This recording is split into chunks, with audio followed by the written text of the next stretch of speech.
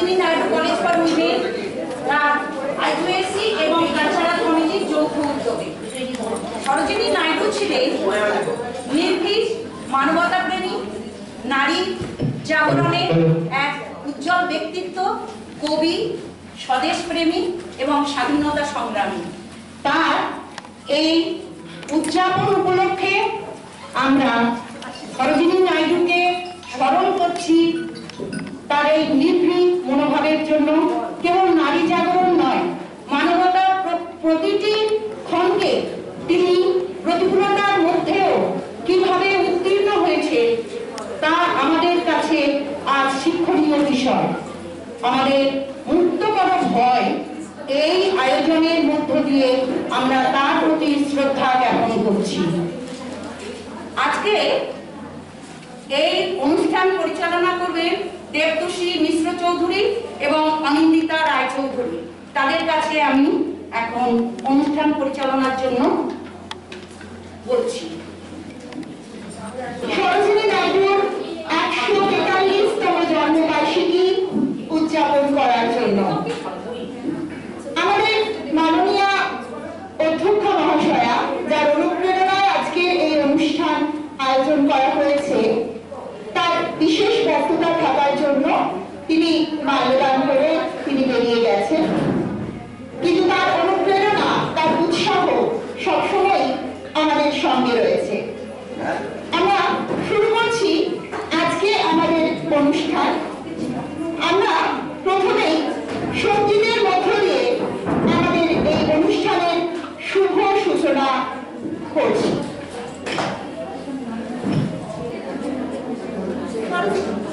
সরোজিনী নাইডু ভারতীয় স্বাধীনতা আন্দোলনের একজন সক্রিয় যোদ্ধা, একই সঙ্গে তিনি একজন সাহিত্যিক। তার সাহিত্যিক চেতনার কারণে তিনি কিন্তু বিশ্ববন্দিত। এমনকি বিশ্বের 100 জন যে প্রথম সারির সাহিত্যিক রয়েছেন, প্রথম সারির কবি রয়েছেন, তার মধ্যে কিন্তু বিশেষ একটি সংগঠন তাকে 19তম কবি হিসাবে স্বীকৃতিও জানিয়েছেন। আর সেই মহান ব্যক্তিত্ব, তার নামে আমাদের কলেজ নামাঙ্কিত। আমরা ধন্য। আজ শুরু করছি তার 143তম জন্মবার্ষিকী এবং 144তম জন্ম দিবস উদযাপনের জন্য আমরা সমবেত হয়েছি। শুরু করছি আজকের অনুষ্ঠান উদ্বোধনী সঙ্গীতের মধ্য দিয়ে।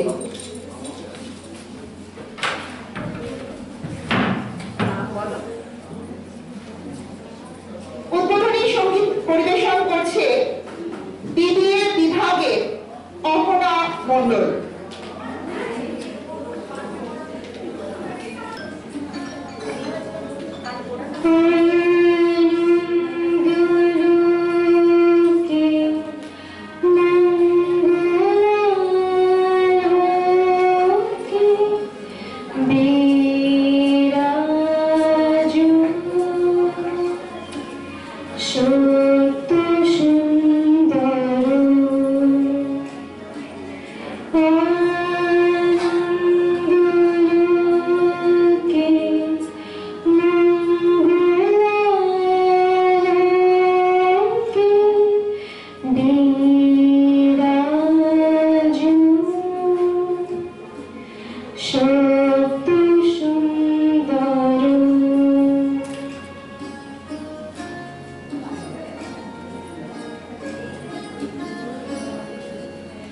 Thank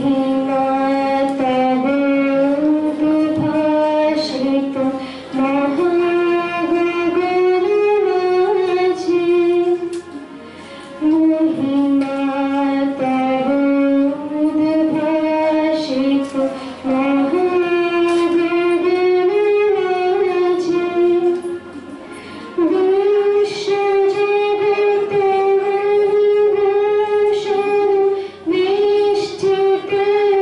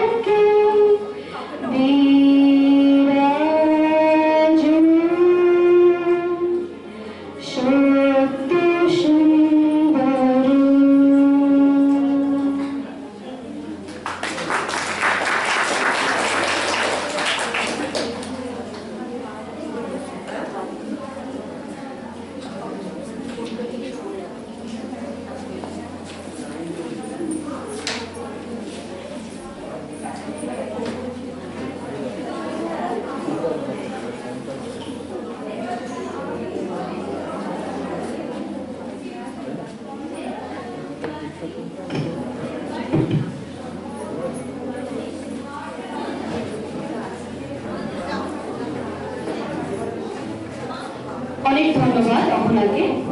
এবার ডেকে নিচ্ছি ইংরেজি বিভাগের ছাত্রী সৃষ্টি দত্ত চৌধুরীকে ও নৃত্যের মাধ্যমে সরস্বতী বন্দনা উপস্থাপনের জন্য। সৃষ্টি দত্ত চৌধুরী।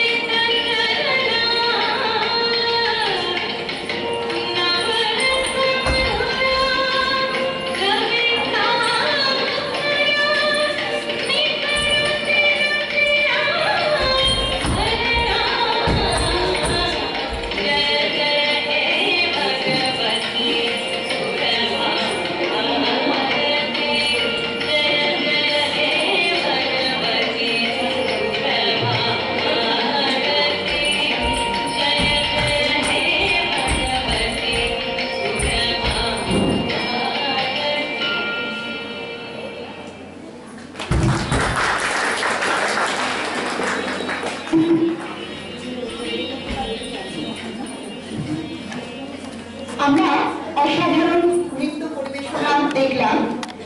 এরপর আমরা দেখে নেব আমাদের সরোজিনী নাইডু কলেজ ফর উইমেনের অভিভাবক স্বরূপ রসায়ন বিভাগের অধ্যাপিকা ডক্টর সুদেশনা চ্যাটার্জি মহাশয়াকে।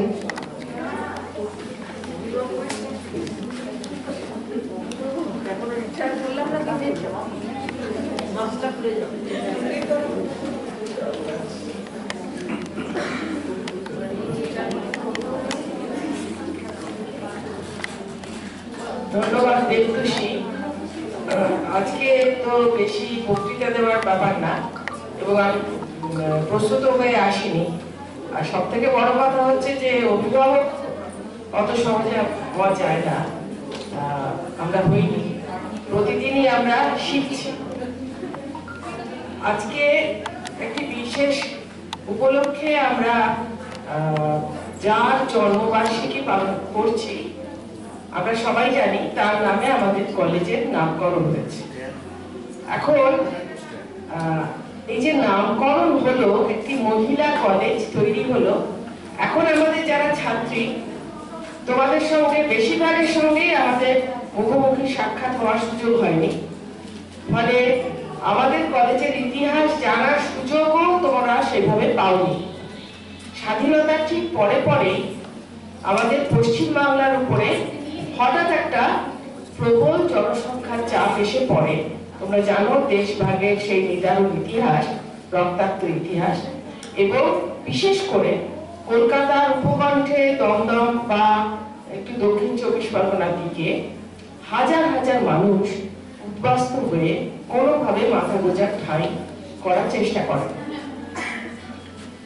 এবং সেই সমস্ত পরিবারের মেয়েরা যাতে লেখাপড়া শিখে নিজের পায়ে দাঁড়াতে পারে, সেই উদ্দেশ্য নিয়ে তৎকালীন মুখ্যমন্ত্রী বিধানচন্দ্র রায় তিনি আমাদের কলেজটি প্রতিষ্ঠা করেন এবং প্রথম আমাদের যিনি অধ্যক্ষা ছিলেন শ্রীমতী লতিকা ঘোষ, একজন উজ্জ্বল নাম স্বাধীনতা সংগ্রামী হিসেবে, সেই উত্তরাধিকার আমরা বহন করছি। এখন সরোজিনী নাইডুর জীবন, তার কাজকর্ম একটা একদিনের অনুষ্ঠানে বা 5 মিনিটের আলোচনায় তো বোঝা যাবে না। ফলে আমি ছাত্রীদের অনুরোধ করব, সরোজিনী নাইডু সম্পর্কে নানান জায়গায় লেখা আছে এবং সব থেকে সহজ হচ্ছে গুগলে উইকিপিডিয়া করলে আমরা তার জীবনের ইতিহাসটা জানতে পারবো। তিনি ছিলেন আসলে বাঙালি সরোজিনী চট্টোপাধ্যায়, এবং তিনি যে সরোজিনী নাইডু হতে পেরেছিলেন এইটা একটা কিন্তু অন্য ইঙ্গিত বহন করে। তখনকার সময় একদম সেই প্রাক স্বাধীনতা যুগের সময়েও কিছু কিছু পরিবারে সেই শিক্ষার আলো পৌঁছেছিল এবং তারা তাদের পরিবারের মেয়েদের শিক্ষিত করে তোলার জন্য বিন্দুমাত্র সংকোচ বোধ করেননি এবং সেই শিক্ষার সুযোগ গ্রহণ করে শ্রীমতী সরোজিনী চট্টোপাধ্যায় তিনি তার নিজেকে বিকশিত করেন, তার ভেতরে যে কবি সত্তা ছিল তাকে বিকশিত করেন এবং সব থেকে বড় কথা, ভারতবর্ষের স্বাধীনতা সংগ্রামের পেছনে সরোজিনীর অবদান মানে অত্যন্ত উল্লেখযোগ্য এবং তার ব্যক্তিত্বের দ্বারা তিনি শুধুমাত্র আমাদের দেশে নয় বিদেশেও তিনি খুবই প্রভাব বিস্তার করেছেন। আচ্ছা, পেছনে যারা বসে আছো তাদের যদি জোর করে ধরে আনা হয়ে থাকে, আমার মনে হয় তোমাদের বসে থাকা নিরর্থক। মানে আমরা এমন কিছু করতে চাই না যে তোমরা বিরক্ত হয়ে যাও বা নিজেদের মধ্যে কথা বলো। আমি বেশি কথা বলবো না, আমি শুধু একটা কথা বলার চেষ্টা করছি, সেটা হচ্ছে সরোজিনী যে অধ্যবসায় নিয়ে লেখাপড়া শেখার সাথে সাথে তার মধ্যে যে কাব্য প্রতিভা ছিল, সৃষ্টিশীলতা ছিল, তাকে পরিপূর্ণভাবে বিকশিত করতে পেরেছিলেন এবং আন্তর্জাতিকভাবে নাইটিঙ্গেল অফ ইন্ডিয়া তার একটা উপাধি তিনি পেয়েছিলেন।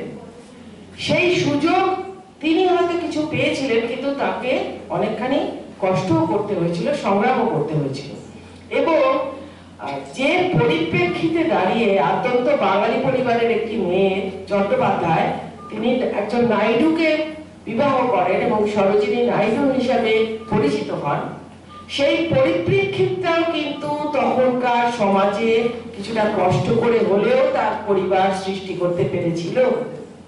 অর্থাৎ আজকের যুগে একজন মানে আমরা তো স্বাধীনতার পরে অনেক কটা দিন পেরিয়ে গেছে, আমরা খুবই আলোকপ্রাপ্ত এবং আমি দেখি যারা একটা পুরো ইংরেজি সব মানে বাক্য লিখতে পারে না তারাও কিন্তু খুব মানে অন্যান্য মিডিয়াতে বেশ ইংরেজিতে লেখালেখি করে ইত্যাদি, কিন্তু তাদের পরিবারের ক্ষেত্রেও একদম নিজের সংস্কৃতির বাইরে গিয়ে অন্য আরেকটা সংস্কৃতিকে গ্রহণ করা যে মানসিকতা, সেটাও খুবই কষ্টসাধ্য।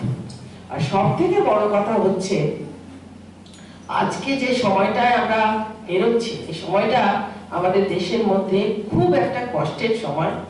নানান ভাবে মানুষকে দাগিয়ে দেওয়া হচ্ছে, কখনো জাতি পরিচয়ে, কখনো ভাষা পরিচয়ে, কখনো ধর্ম পরিচয়ে।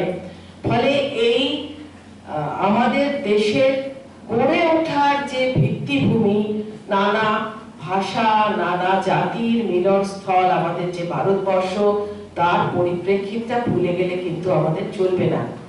ফলে আমি সবাইকে বলবো যে একদিনের আলোচনায় সরোজিনী নাইডুকে আমরা কিন্তু পুরোটা বুঝতে পারবো না। তার জীবন আমাদের জানতে হবে, বুঝতে হবে, তার সংগ্রাম আমাদের জানতে হবে এবং তার জীবনের থেকে আমরা যদি কণামাত্র গ্রহণ করতে পারি এবং তার শিক্ষা যদি আমরা কণামাত্র আমাদের জীবনে কাজে লাগাতে পারি, তাহলে আমরাও আমরা যারা আজকে ছাত্রী, আজকের প্রজন্ম, যারা হয়তো আমাদের পুরনো দিনের কথা অতটা জানি না এখনো, আমরা আমাদের পরিবারকে শুধু নয়, আমাদের অঞ্চলকে শুধু নয়, আমাদের রাজ্যকে শুধু নয়, আমাদের গোটা দেশকে কিন্তু আমরা সামনে থেকে এগিয়ে নিয়ে যেতে পারবো। সেই ক্ষমতা আছে আমাদের, প্রতিটি মেয়ের মধ্যে সেই সম্ভাবনা আছে। আর অনেকদিন বাদে তোমাদের সঙ্গে দেখা, তাই একটু প্রাণের কথা তোমাদের সামনে বলে ফেললাম যে যেটুকু সুযোগ পাচ্ছ, কেউ হয়তো আর মাত্র একটা সেমেস্টারই পাবে, তোমরা কিন্তু আমাদের এই শিক্ষা প্রাঙ্গণের প্রতিটি শিক্ষা, শুধু ক্লাসরুমের নয়, তার বাইরে পরস্পরের মধ্যে বন্ধুতা, তার বাইরে শিক্ষক শিক্ষিকাদের সঙ্গে সম্পর্ক, আত্মীয়তা, এবং কলেজের বাইরে যে আমাদের আশেপাশের দরিদ্র ছেলেমেয়েরা আছে তাদের প্রতি প্রাণের টানে আমাদের শিক্ষক শিক্ষিকারা যে কর্মসূচি নেবেন সেইখানেও তোমরা সক্রিয়ভাবে অংশগ্রহণ করো। নিজের কলেজ জীবনটা যতটা হারিয়েছো সেটা পূরণ করার চেষ্টা করো এবং তোমাদের জীবন পরিপূর্ণভাবে ফুলে ফলে ভরে উঠুক, এটাই আমার কামনা। এবং সরোজিনী নাইডুর জন্মদিবসে তার প্রতি শ্রদ্ধা জানানোর আমার মনে হয় এটাই আমাদের কাছে সব থেকে বড় উপায়। এই কথা বলে আমার কথা আমি শেষ করলাম। ধন্যবাদ।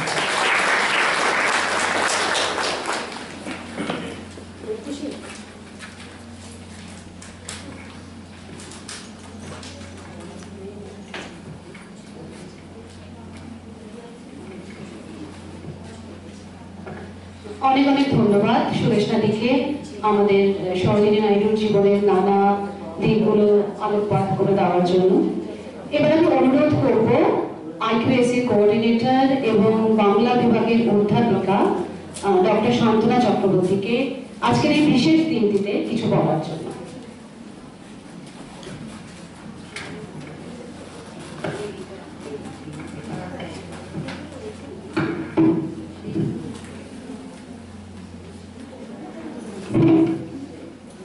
শুভ অপরাহ্ন। সরোজিনী নাইডু কলেজ ফর উইমেনের সাংস্কৃতিক কমিটি এবং আভ্যন্তরীণ মূল্যায়ন কমিটির যৌথ উদ্যোগে সরোজিনী নাইডুর 144তম জন্মদিবস উপলক্ষে একটি অনুষ্ঠানের আয়োজন করা হয়েছে কলেজের সেমিনার হলে। এই অনুষ্ঠানে আমাদের সম্মাননীয় অধ্যক্ষা মহাশয়া থাকার কথা ছিল, কিন্তু ব্যস্ততার কারণে উনি বেরিয়ে গেছেন। কিন্তু তার আন্তরিক সহযোগিতা না থাকলে আমরা এত বড় অনুষ্ঠান করতে পারতাম না। অনুষ্ঠানে আগত সমস্ত অধ্যাপক, অধ্যাপিকা, শিক্ষা বন্ধু এবং আমার প্রিয় ছাত্রীদের আভ্যন্তরীণ মূল্যায়ন কমিটির তরফ থেকে জানাই সুস্বাগত। সরোজিনী নাইডু ছিলেন ভারতীয় স্বাধীনতা আন্দোলনের একজন সক্রিয় যোদ্ধা, বিশিষ্ট বাগ্মী এবং ইংরেজি ভাষার একজন যশস্বী কবি। তিনি ভারত কোকিলা, দ্য নাইটিঙ্গেল অফ ইন্ডিয়া নামে পরিচিত। তিনি ভারতীয় জাতীয় কংগ্রেসের প্রথম ভারতীয় মহিলা সভাপতি নির্বাচিত হন। স্বাধীন ভারতে তিনি উত্তরপ্রদেশের রাজ্যপাল ছিলেন। গান্ধীজি তাকে আদর করে ডাকতেন মিকি মাউস। তার বাবা ছিলেন অমরনাথ চট্টোপাধ্যায়, তিনি ছিলেন একজন বিশিষ্ট বিজ্ঞানী এবং শিক্ষাবিদ। মা ছিলেন বিশিষ্ট কবি। মাত্র 19 বছর বয়সে গোবিন্দা নজরুল নাইডুর সঙ্গে তার বিয়ে হয়। কেবলমাত্র রাজনীতি নয়, সাহিত্যের ক্ষেত্রেও তার অবদান কিন্তু বিশেষভাবে স্মরণ করা যায়।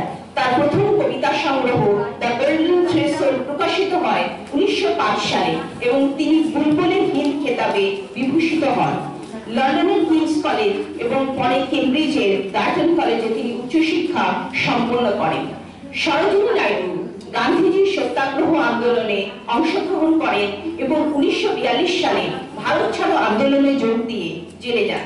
তার সঙ্গে আমরা দেখতে পাই সমাজের মাটির স্তরের মানুষের যোগাযোগ ছিল নিবিড়।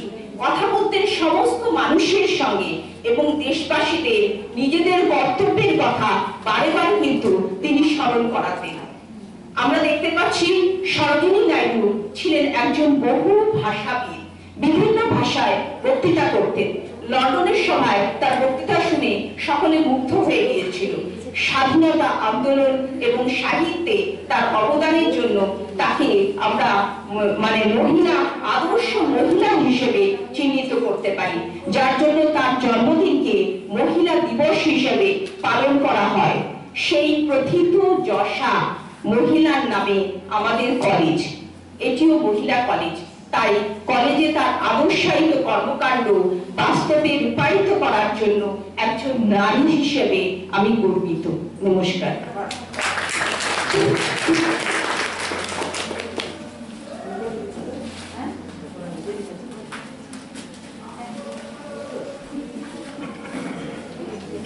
ধন্যবাদ আইকিউএসি কোঅর্ডিনেটর এবং আমাদের বাংলা বিভাগের অধ্যাপিকা ডক্টর শান্তনা চক্রবর্তী মহাশয়কে।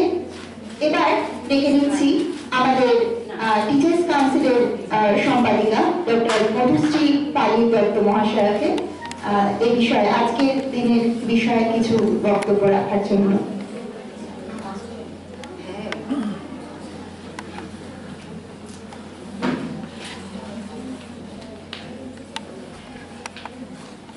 শুভ অপরাহ্ন। শোনা যাচ্ছে তো আমার কথা? আমি মাস্ক পরেই বলছি, অসুবিধা হচ্ছে না তো? বিশেষ করে মেয়েদের জিজ্ঞাসা করছি। আচ্ছা, সরোজিনী নাইডু সম্বন্ধে তোমরা তো অনেক কিছুই জানলে। আমি হয়তো সেই কথাগুলোই একটু রিপিট করব, কিন্তু যে কথাটা আজকে সুদেশনাদি আরম্ভ করে দিয়ে গেলেন সেটাই কিন্তু আমাদের এই অনুষ্ঠানের মূল উদ্দেশ্য। তার কারণ তোমরা হয়তো এমনিতে সরোজিনী নাইডু সরোজিনী নাইডু সম্বন্ধে কিছু জানো, হয়তো ছেলেবেলাতে কিছু এসে বই পড়েছো বা কোনোভাবে তার কর্মকাণ্ডের সঙ্গে কিছু কিছু পরিচয় তোমাদের আছে, কিন্তু আমাদের এই কলেজে পড়ার দরুন তোমাদের একটা অবকাশ রয়ে গেল তার চরিত্রের এই যে বিভিন্ন দিকগুলো বিভিন্ন শিক্ষকেরা তোমাদের কাছে তুলে ধরছেন, তার থেকে তোমাদের জীবনে তোমরা কতটা কিছু নিতে পারো সেটা কিন্তু একটা খুব বড় অবকাশ আছে বলে আমার মনে হচ্ছে।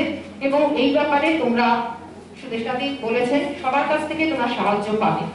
আমি দুটো দিক শুধু ওনার আলোচনা করবো, যে দুটো দিকে আমার মনে হচ্ছে যে তোমাদের কিছু করার মতন এখনো অনেক সময় পড়ে গেছে।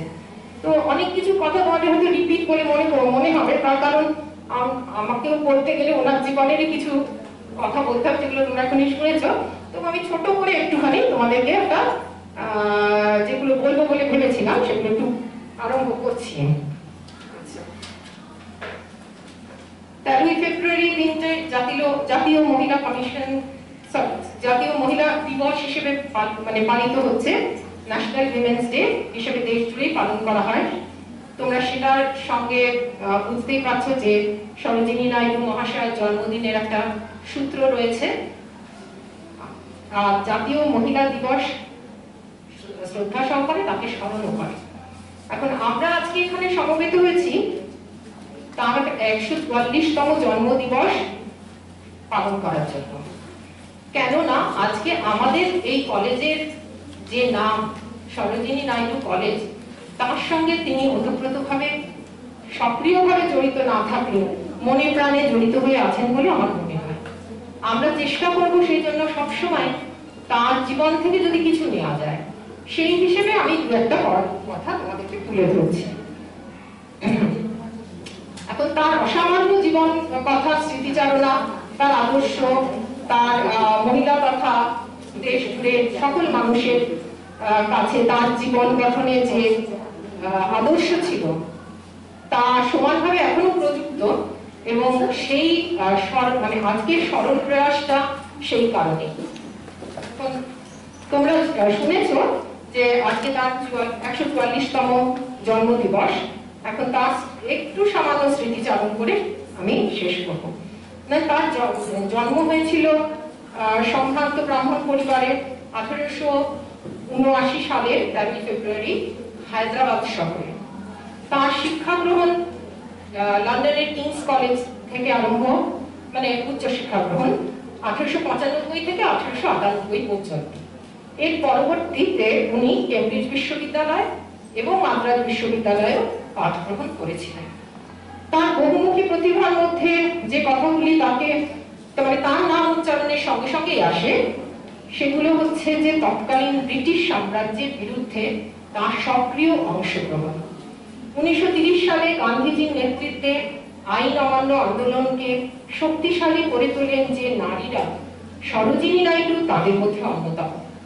রাষ্ট্রীয় স্ত্রী সংঘ গঠন ও মেয়েদের মিটিং মিছিল, পিকেটিং ইত্যাদিতে উদ্বুদ্ধ করার পুরোধা হিসেবে তিনি কাজ করেছেন।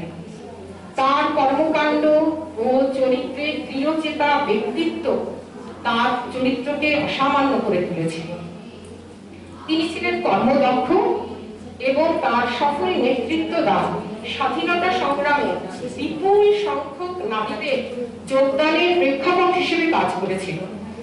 যেটা সুদেশনাদি বলছিলেন, আজও কোথায় তোমাদের সেই প্রেক্ষাপটটা হারিয়ে যায়নি, এবং আমরা আশা করব তার জীবন থেকে তোমরা এইভাবে নেতৃত্ব দান শেখার যে সুযোগটা বা যে প্রেরণা পেতে পারো, সেটাকে তোমরা সফলভাবে কাজে লাগাতে। এছাড়া তিনি কারাবরণ করতেও পিছপা হননি, কারণটা তোমাদের এক্ষুনি শান্তনাদি বললেন। দান্ডি অভিযানের কথা এই প্রসঙ্গে আমরা বলতে পারি, গান্ধীজির দান্ডি অভিযানে কারাবরণ ঘটেছিল। এছাড়া তার কবিত্ব শক্তি তাকে মহাত্মা গান্ধী প্রিয় করে তুলেছিলেন। সরোজিনী নাইডুকে মহাত্মা ভারত কোকিলা নাম দিয়েছিলেন এবং সেই নামে অভিহিত করতেন। এছাড়া ভারতের বুলবুল বা নাইটিঙ্গেল অফ ইন্ডিয়া হিসেবেও তিনি পরিচিত। 1925 সালে ইন্ডিয়ান ন্যাশনাল কংগ্রেসের প্রেসিডেন্টশিপটা তার কাছেই এসেছিল তার রাজনৈতিক পারঙ্গমতার জন্য, এবং তিনি ছিলেন আমাদের দেশের প্রথম মহিলা গভর্নর। তার অগুন্তি রচনা আছে, তার কিছুটা আমরা ইন দ্য বাজার অফ হায়দ্রাবাদ নামক সংকলনের মধ্যে পেয়ে থাকি, যেখানে তিনি দেশাত্মবোধ এবং বাচ্চাদের শিশু রচনা, শিশু সাহিত্যের কিছু অংশ তার আছে, উল্লেখযোগ্যভাবে সেটা ঠাঁই পেয়েছে সেখানে। এছাড়া তো নানান রকম আরো আলোচনা রচনা তার সেখানে আছে। 1949 সালে লখনৌ শহরে তার জীবনাবসান হয়। তবে তারই একটা কথা দিয়ে এখানে শেষ করব। তার সৃষ্টি আর দেশাত্মবোধ তার জীবনময় তার বৃত্তি বহন করে চলেছে, সেখান থেকে যে কোনো প্রেরণা তোমরা পেতে পারো। তার কথাতে একটু বলছি, our country's greatness lies in its undying ideals of love and sacrifice that inspired the mothers of the race. ধন্যবাদ।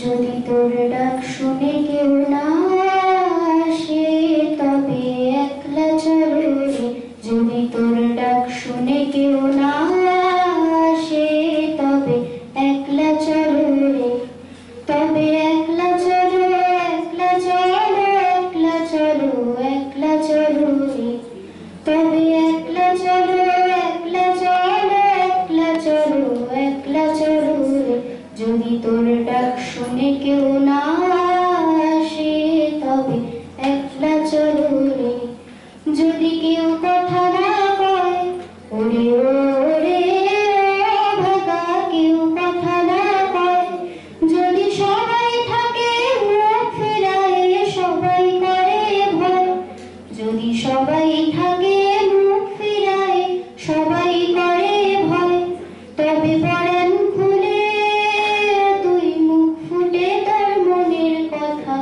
একলা বলো রে, যদি তোর ডাক শুনে কেউ না আসে তবে একলা চলো রে, তবে একলা চলো, একলা চলো, একলা চলো, একলা চলো রে, তবে একলা চলো, একলা চলো, একলা চলো, একলা চলো রে, যদি তোর ডাক শুনে কেউ না আসে তবে একলা চলো রে, যদি সবাই ফিরে যায় ওরে ওরে ভাগা, সবাই ফিরে যায়, যদি গহন পথে যাওয়ার কালে কেউ ফিরে না যায়, যদি গহন পথে যাওয়ার কালে কেউ ফিরে না যায়, তবে পরাণ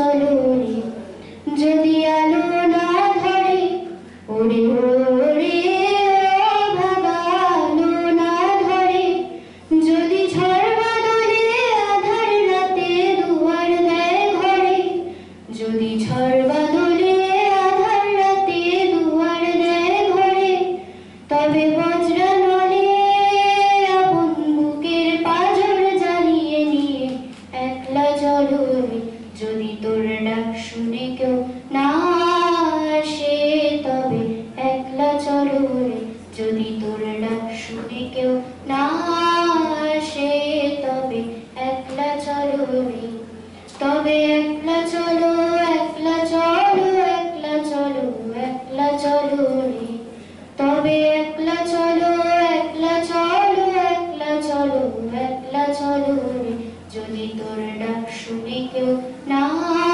আসে তবে একলা চলো রে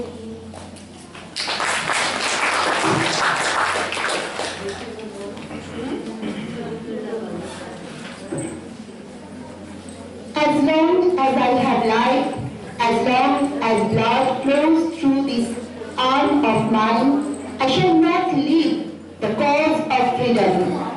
I am only a woman, only a poet, but as a woman, I give to you the weapons of faith and courage and the shield of fortitude. রবি ঠাকুরের লেখা দীপাঞ্জনার গাওয়া একলা চলরে গানটা শুনতে শুনতে সরোজিনী নাইডুর এই উদ্ধৃতিটি বারবার মনে হচ্ছিল। মহান দেশনেত্রী কিভাবে দেশের স্বাধীনতার জন্য নিজেকে উৎসর্গ করেছিলেন।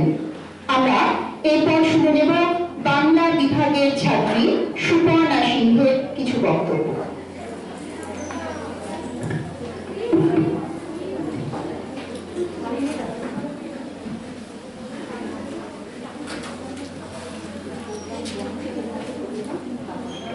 নমস্কার, শুভ অপরাহ্ন। 19 শতকের শেষার্ধ থেকে ভারতবর্ষের জাতীয়তাবাদী আন্দোলনে নারী সমাজের স্বতঃস্ফূর্ত অংশগ্রহণ লক্ষ্য করা যায়। 20 শতকের প্রথম ভাগে ভারতের ব্রিটিশ বিরোধী আন্দোলনে নারীরাও ব্যাপকভাবে অংশগ্রহণ করে। বঙ্গভঙ্গ আন্দোলন হোক কিংবা ভারত ছাড়ো আন্দোলন, তারা প্রমাণ করে দিয়েছিল যে তারাও পুরুষের সমান হিসাবে সক্রিয় আন্দোলন গড়ে তুলতে সক্ষম এবং ভারতের জাতীয়তাবাদী আন্দোলনে অংশগ্রহণকারী একজন অগ্রগণ্য নারী হলেন সরোজিনী নাইডু। 1879 সালের 13 ফেব্রুয়ারি হায়দ্রাবাদে জন্মগ্রহণ করেন সরোজিনী নাইডু। তার পিতা অঘোরনাথ চট্টোপাধ্যায় ছিলেন একজন বিশিষ্ট বিজ্ঞানী, দার্শনিক ও শিক্ষাবিদ এবং মাতা ছিলেন বরদা সুন্দরী দেবী, একজন কবি। ছোটবেলা থেকেই পড়াশোনায় মেধাবী সরোজিনী। মাত্র 12 বছর বয়সে মাদ্রাজ বিশ্ববিদ্যালয় থেকে ম্যাট্রিকুলেশন পরীক্ষায় উত্তীর্ণ হয়ে সমগ্র মাদ্রাজ প্রেসিডেন্সিতে প্রথম স্থান অধিকার করেন। এরপর 1895 সালে ইংল্যান্ডে প্রথমে লন্ডনের কিংস কলেজ ও পরে কেমব্রিজের গর্ডন কলেজে পড়াশোনা করেন। পড়াশোনা সমাপ্ত করে 19 বছর বয়সে তিনি ডক্টর গোবিন্দরাজুলু নাইডুর সঙ্গে পরিণয় সূত্রে আবদ্ধ হন। বলা বাহুল্য, সেই যুগে অসবর্ণ বিবাহ সমাজে নিষিদ্ধ ছিল। সরোজিনী ব্রাহ্মণ হলেও গোবিন্দরাজুলু নাইডু ছিলেন অব্রাহ্মণ। সেক্ষেত্রে তাদের এই বিবাহকে তৎকালীন সময়ের নিরিখে এক প্রকার অভিনব বলা যেতে পারে। 1905 সালে বঙ্গভঙ্গ বিরোধী আন্দোলনকালে তিনি ভারতের জাতীয়তাবাদী আন্দোলনের সঙ্গে যুক্ত হন। এই সময়কালে তিনি গোপাল কৃষ্ণ গোখলে, রবীন্দ্রনাথ ঠাকুর, অ্যানি বেসান্ত প্রমুখের সান্নিধ্যে আসেন। তবে 1914 সালে লন্ডনে মহাত্মা গান্ধীর সঙ্গে সাক্ষাৎকার ছিল তার রাজনৈতিক জীবনের একটি গুরুত্বপূর্ণ সময়। কেননা গান্ধীর আদর্শ ও মতাদর্শের দ্বারা প্রভাবিত হয়ে তিনি সক্রিয়ভাবে ব্রিটিশ বিরোধিতায় অবতীর্ণ হন। অহিংস অসহযোগ আন্দোলনকালে সাধারণ নারী সমাজকে সভা ও শোভাযাত্রায় অংশ নিতে এবং বিলাতি পণ্যের দোকানের সামনে পিকেটিং করতে অনুপ্রাণিত করেন। তবে সরোজিনী নাইডুকে সর্বাধিক সক্রিয় হতে দেখা যায় আইন অমান্য আন্দোলনকালে। এই আন্দোলনের সঙ্গে ভারতীয় নারীদের সংযুক্ত করতে ও তাদের মধ্যে রাজনৈতিক চেতনার বিস্তার ঘটাতে তিনি প্রতিষ্ঠা করেন রাষ্ট্রীয় স্ত্রী সংঘ। আইন অমান্য আন্দোলনকালে গান্ধীজির গ্রেপ্তারের পর ধর্ষণা লবণ সত্যাগ্রহের নেতৃত্বে ছিলেন তিনি। তবে শুধুমাত্র ভারতেই নয়, ভারতের বাইরে পূর্ব ও দক্ষিণ আফ্রিকায় থাকা ভারতীয়দের হিতে তার সংগ্রামী কণ্ঠ সকলের দৃষ্টি আকর্ষণ করেছিল। সরোজিনী নাইডুর কাছে ভারতই যে সর্বাগ্রে ছিল, তিনি যে দেশের জন্য নিবেদিত প্রাণ ছিলেন তার প্রমাণ আমরা পাই তার কাইজার ই হিন্দ উপাধি প্রত্যাখ্যানের মধ্যে দিয়ে।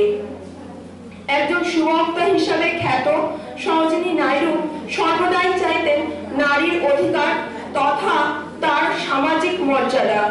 তিনি উপলব্ধি করেছিলেন শিক্ষার প্রসার ব্যতীত নারী সমাজে তার অবস্থানকে সুপ্রতিষ্ঠিত করতে পারবেন না। তাই তিনি জোর দিয়েছিলেন নারী শিক্ষার প্রসারের উপরেও।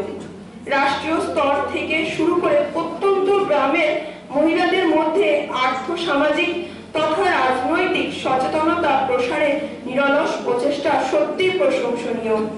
ভারতীয় জাতীয় কংগ্রেসের প্রথম ভারতীয় মহিলা সভাপতি নিযুক্ত ছিলেন তিনি। শুধু তাই নয়, স্বাধীন ভারতের যুক্তপ্রদেশে ও বর্তমান উত্তরপ্রদেশের প্রথম মহিলা রাজ্যপাল ছিলেন তিনি। তবে কেবলমাত্র একজন স্বাধীনতা সংগ্রামী রাজনৈতিক নেত্রী বা এক প্রকার সমাজ সংস্কারক হিসাবে তিনি পরিচিত ছিলেন না। একজন কবি তথা লেখিকা হিসাবেও তিনি নিজেকে মেলে ধরেছিলেন আমাদের কাছে। তার কাব্য প্রতিভা ভাষণ শৈলীতে প্রভাবিত হয়ে গান্ধীজি তাকে ভারতের বুলবুল উপাধিতে ভূষিত করেছিলেন। সরোজিনী নাইডু সম্পর্কে যতই বলা হোক না কেন তার যথেষ্ট হবে না বলেই আমার মনে হয়।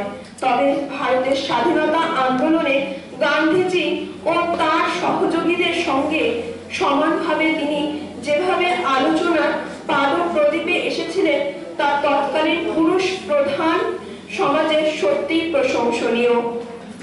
এক্ষেত্রে তার দৃঢ়চেতা সংগ্রামী মনোভাব, বাস্তব বুদ্ধি ও যে কোনো পরিবেশে বা যে কোনো বর্গের মানুষের সাথে তার মিলে যাওয়ার ক্ষমতায় এই সাফল্য এনে দিয়েছিল। তবে দুঃখের বিষয়, একজন পথিত যশা ভারতীয় স্বাধীনতা সংগ্রামী রূপে যতটা মর্যাদা তার প্রাপ্য ছিল হয়তো তিনি তা পাননি বলেই আমার মনে হয়। তবে আশা করি অচিরে তার কার্যক্রমে নতুন করে মূল্যায়ন করবে আমাদের আগামী প্রজন্ম। আলোচনা আর দীর্ঘায়তন না করে আমি আমার বক্তব্যের ইতি টানতে পারি যে একজন নারী হিসাবে তিনি যে উপলব্ধিগুলি অর্জন করেছিলেন তা সত্যই প্রশংসনীয়। আর এই পূর্ণ লগ্নে দাঁড়িয়ে সেই মহানুভাবের নামাঙ্কিত আমাদের এই কলেজে শ্রদ্ধেয়া শিক্ষক ও শিক্ষিকা মহাশয় তথা মহাশয়গণ আমাকে তার সম্পর্কে কিছু বলার সুযোগ করে দেওয়ায় আমি আপ্লুত ও অভিভূত। নমস্কার।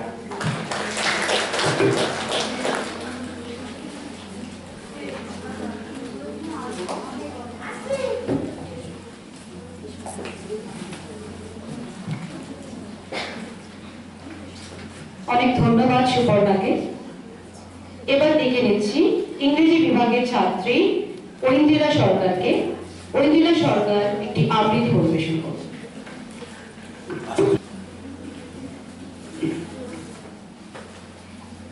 The Bird Sanctuary by Sarojini Naidu. In your quiet garden wakes a magic tumult of winged choristers that keep the festival of dawn. Blithely rise the carols in richly cadenced rapture from lyric throats of amber, of ebony and fawn. the bulbul and the oriole, the honeybird and sharma flit among high boughs that drip with nectar and with dew. Upon the grass, the wandering gull parades its sea-washed silver. The hoopoe and the kingfisher, their bronze and sapphire tops, fill their beaks with silken down and slender banyan twigs. But the jade green gypsy parrots are only gay marauders and pause upon their sunward flight to plunder red ripe figs. In your gracious gardens, there is joy and fostering freedom, nesting place and singing space for every feathered thing. O master of the birds, grant sanctuary and shelter, also to a homing bird that bears a broken wing. Thank you.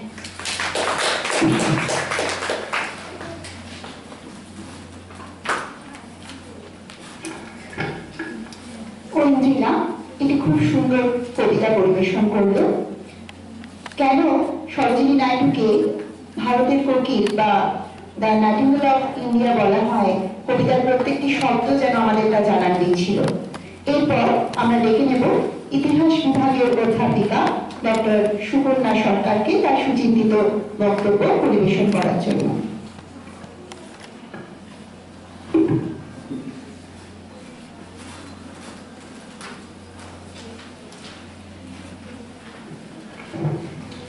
Sarojini Naidu সম্পর্কে আমরা এতক্ষণ যত আলোচনা শুনেছি তাতে মোটামুটি তার জীবন এবং কর্মকাণ্ড সম্পর্কে একটা প্রাথমিক ধারণা তোমাদের হয়ে গেছে। আমি কিন্তু একটু অন্যরকম ভাবে সরোজিনী নাইডু সম্পর্কে দু চারটে কথা তোমাদের বলবো। তার মধ্যে একটা গল্পও আছে, ফলে তোমাদের নিশ্চয়ই খুব একটা বোরিং লাগবে না। Sarojini Naidu college for women দমদমে। আমি অনেকবার ছাত্রীদের মুখে শুনেছি যে কেন সরোজিনী নাইডুর নাম হলো আমাদের কলেজে, উনি কি বাঙালি ছিলেন? তো তোমরা এতক্ষণ জেনেই গেছো যে পিতৃসূত্রে উনি বাঙালি ছিলেন। ওনার বাবা অঘোর চট্টোপাধ্যায়, তিনি বিক্রমপুরের লোক। তিনি পরে হায়দ্রাবাদ গিয়ে চাকরি করতেন, আবার কিন্তু চাকরি শেষে কলকাতায় ফিরে এসেছিলেন। কলকাতাতেই তার শেষ জীবনের ঠিকানা ছিল। আর যতদিন না সরোজিনী নাইডু রাজনীতিতে যোগ দিয়েছেন ততদিন কিন্তু কবি হিসেবে যখনই তার পরিচয় দেওয়া হতো, অন্তত বাংলার পত্রপত্রিকায় তাকে সবসময় লেখা হতো ডাক্তার অঘোর চট্টোপাধ্যায়ের মেয়ে, যিনি একজন প্রবাসী বাঙালি। 1905 সালে তোমরা শুনলে দিদিদের কাছে যে তার গোল্ডেন থ্রেশহোল্ড বইটি প্রকাশিত হয়েছিল। আশ্চর্যজনক যে ওই বছরই বঙ্গদর্শন পত্রিকায় রবীন্দ্রনাথের একটা লেখা বেরোলো, পালকি বেহারার গান।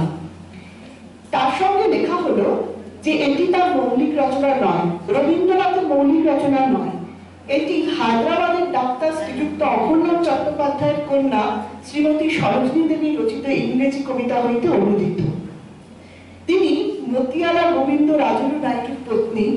তিনি রাজনীতিতে তখনও যোগ দেননি, ইংরেজি কবিতা রচনার জন্যই তিনি বিখ্যাত। তাহলে বাংলার সঙ্গে তার যোগাযোগ পিতৃসূত্রে আরেকটা ব্যাপার ছিল, সেটা হচ্ছে অঘোর চট্টোপাধ্যায় ছিলেন ব্রাহ্মণ। বাংলায় যে ব্রাহ্ম সমাজ আন্দোলনের কথা তোমরা পড়েছো, রামমোহন থেকে যার সূত্রপাত, কেশবচন্দ্র সেন, তাদের নাম নিশ্চয়ই জানো। তো তাদের সঙ্গে ওই চট্টোপাধ্যায় পরিবারের একটা যোগাযোগ ছিল। এর আগে শুনলে যে অঘোর চট্টোপাধ্যায় বিলেত গিয়ে পড়াশোনা করেছিলেন। যখন তিনি বিলেত গিয়েছিলেন তখন তার পরিবারকে রেখে গেছিলেন ব্রাহ্মণ সমাজের কাছে, ব্রাহ্ম সমাজের আশ্রমে। এবং 1905 সালের আগে সেভাবে সরোজিনীর বাংলার সঙ্গে যোগ ছিল না, ওই ব্রাহ্ম সমাজের সূত্রে যেটুকু। 1905 সালে বঙ্গভঙ্গ হয়। বঙ্গভঙ্গের সময় বাংলা যে উত্তাল হয়ে ওঠে, সেই সময় সরোজিনীর সঙ্গে বাংলা যোগাযোগ হয়। এবং 1906 সালে কলকাতায় কংগ্রেসের অধিবেশনে সরোজিনী নাইডু ভাষণ দেন। তোমরা এখন ভাবছো যে এটা খুব জলভাত, তখনকার দিনে কিন্তু 1906 সালে একজন মহিলা কংগ্রেসের মঞ্চে উঠে ভাষণ দিচ্ছেন, এটা একটা অভাবনীয় ব্যাপার ছিল। তোমরা হয়তো বুঝতেই পারছো না যে সেটা কতটা গুরুত্বপূর্ণ একটা বিষয়। তো তারপরে সরোজিনীর সাথে ক্রমাগত বাংলা যোগাযোগ বেড়েছিল। বিশেষত আমরা দেখি যে কলকাতায় যখনই তিনি আসতেন তিনি চিত্তরঞ্জন দাসের সাথে যোগাযোগ করতেন।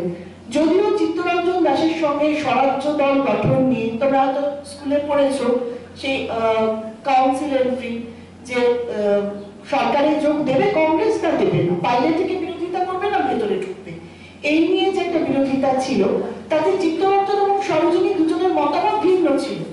কিন্তু রাজনৈতিক মতের ভিন্নতা কিন্তু বন্ধুত্বের ক্ষেত্রে কোনো ছাপ ফেলত না। সরোজিনী নাইডু চিত্তরঞ্জনেরই খুব ঘনিষ্ঠ সহযোগী ছিলেন যতীন্দ্রমোহন সেনগুপ্ত। যতীন্দ্রমোহন সেনগুপ্তের বাড়িতে এসে থাকতেন, সেটা ছিল ল্যান্সডাউনে। সেখান থেকে হই হই করে একটা কথা তোমাদের বলি, সরোজিনী কিন্তু ভীষণ রসিকা একজন মানুষ ছিলেন, ভীষণ হই হই করে বাঁচতে ভালোবাসতেন, খুব রং পছন্দ করতেন। তার কাছাকাছি যারা থাকতো তারা না হেসে থাকতে পারত না। তো তিনি যেখানেই যেতেন জমজমাট আসর জমে উঠত সেখানে। সেখানে সরোজিনী কারো দিদি, কারো মাসি, এবং নিউ মার্কেটে হই হই করে বাজার করতে যাওয়া হচ্ছে। রাজনীতির পাশাপাশি এসব থেকে কিন্তু, জীবনের এসব রস থেকে কিন্তু তিনি নিজেকে কখনো বঞ্চিত করেন। এমনকি করাচিতে দেশবন্ধু তখন মারা গেছেন চিত্তরঞ্জন দাস, তো তার একটা ছবি উদ্বোধন হবে, পোর্ট্রেট। সরোজিনী সেখানে গিয়ে বক্তৃতা দিচ্ছেন, আর প্রচন্ড টইটই করে ঘুরতে পারতেন, কখনো ক্লান্ত হতেন না।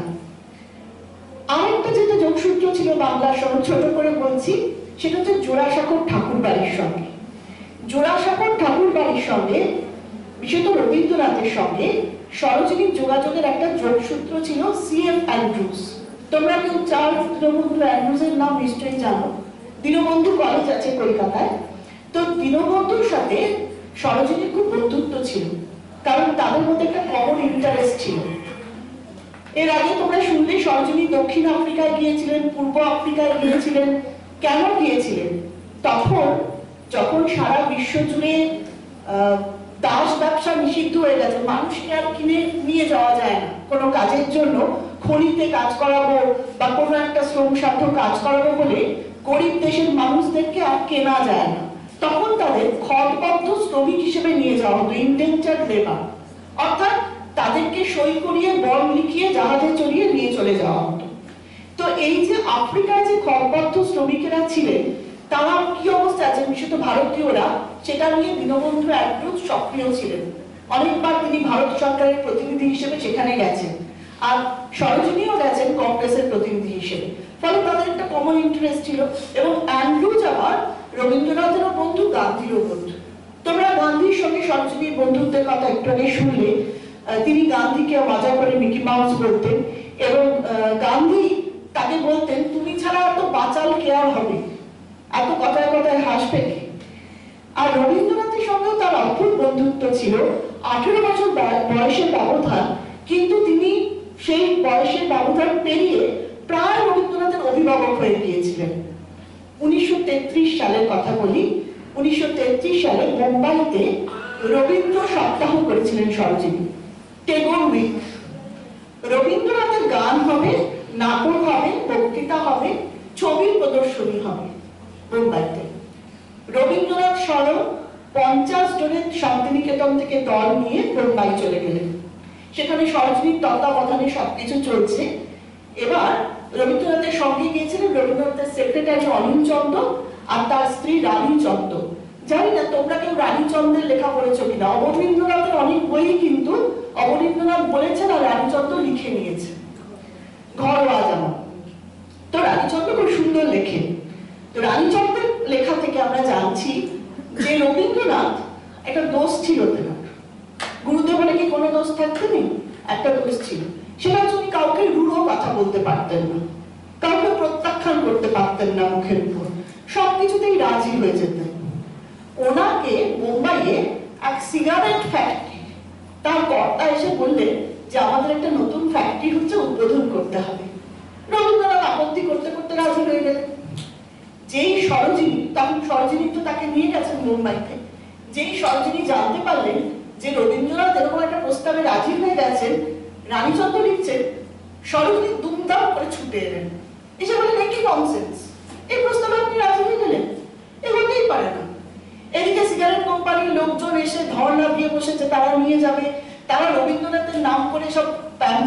সাজিয়ে ফেলেছে, মাদ্রাজ টাদ্রাজ সুদূর অন্যান্য অঞ্চল থেকে লোকজন চলে এসছে সেখানে, সে তার গান টান মেঘে কবীন্দ্র রবীন্দ্র হইচই কাণ্ড।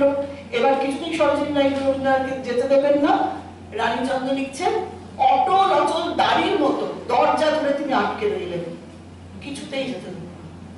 কেননা রবীন্দ্রনাথ যদি সিগারেট কোম্পানির উদ্বোধন করতেন এবং এটা যদি দেশবাসী দেখতো, তাহলে যুব সমাজের কাছে কি বার্তা যেত, এটা রবীন্দ্রনাথ হয়তো সেই বয়সে আর অনুমান করতে নাও পারতে পারেন, কিন্তু সরোজিনী পেরেছিলেন। ফলে সেখান থেকে তাদেরকে ফিরে যেতে হলো। রানীচন্দ্র অনিলচন্দ্র চলে গেলেন। রানী বলছেন যে প্রচন্ড লজ্জা লাগলো, সেই রবীন্দ্রনাথের জন্য পাতা সিংহাসনে বসে আমরা কবীন্দ্র রবীন্দ্র গান টান শুনে ফ্রি সিগারেট নিয়ে বাড়ি চলে এলাম। কিন্তু কত বড় একটা বিপদের হাত থেকে যে গুরুদেব রক্ষা পেলেন সরোজিনীর জন্য, সেটা বলার নয়। তো এই সঙ্গে বলি, আজকে যে গান দুটো তোমরা শুনলে, আনন্দলোকে আর একলা চলরে, এটা ছিল সরোজিনীর সব থেকে ফেভারিট গান। যেখানে তিনি বাঙালি পেতেন, অন্তত গান যারা, এই দুটো গান শোনার জন্য ভয়ঙ্কর পিড়াপিড়ি করতেন। তো যখন তিনি জোড়াসাঁকো হয়ে আসতেন বা যখন তিনি পরে ইউপির গভর্নর হয়ে শান্তিনিকেতনে গেছেন, সবসময় বলেছেন, এই জায়গায় আমাকে কোনো সুরক্ষা দিও না, কোনো সিকিউরিটি আমার পেছন পেছন পাঠিও না, এই জায়গাটাকে অন্তত প্রোটোকলের ঊর্ধ্বে রাখতে দাও। তিনি বাংলা পড়তে জানতেন না, বাংলা লিখতেও জানতেন না, কিন্তু তিনি যে নিজেকে বাঙালি বলে মনে করতেন তার একটা প্রমাণ আমরা পাই। এটা বলে আমি শেষ করব। ফরিদপুরে, বাংলা এখন সেটা পূর্ববঙ্গে, ফরিদপুরে মেয়েদের উপর প্রচন্ড অত্যাচার হয়েছে। সেখানে ইংরেজ পুলিশ মেয়েদেরকে ধরপাকড় করে নিয়ে গেছে। তার প্রতিবাদে কংগ্রেস একটা, এবং বিশেষত কংগ্রেসের স্বরাজ্য দল একটা ডেপুটেশন দিয়েছে গভর্নরের কাছে, ইংরেজ গভর্নরের কাছে।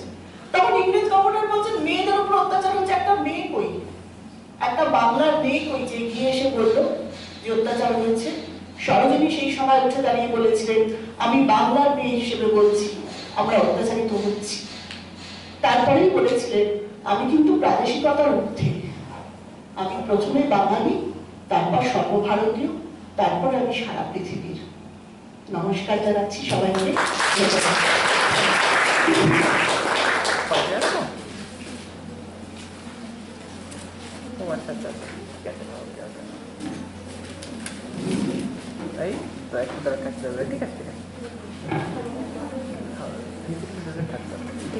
অনেক অনেক ধন্যবাদ সুকন্যাদিকে এত সুন্দর বক্তব্য পরিবেশনের জন্য।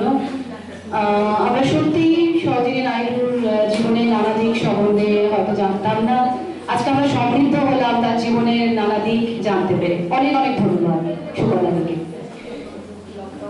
এবার দেখে নিচ্ছি ইতিহাস বিভাগের ছাত্রী শ্রুতি বিশ্বাসকে একটি আবৃত্তি পরিবেশনের জন্য। শ্রুতি বিশ্বাস।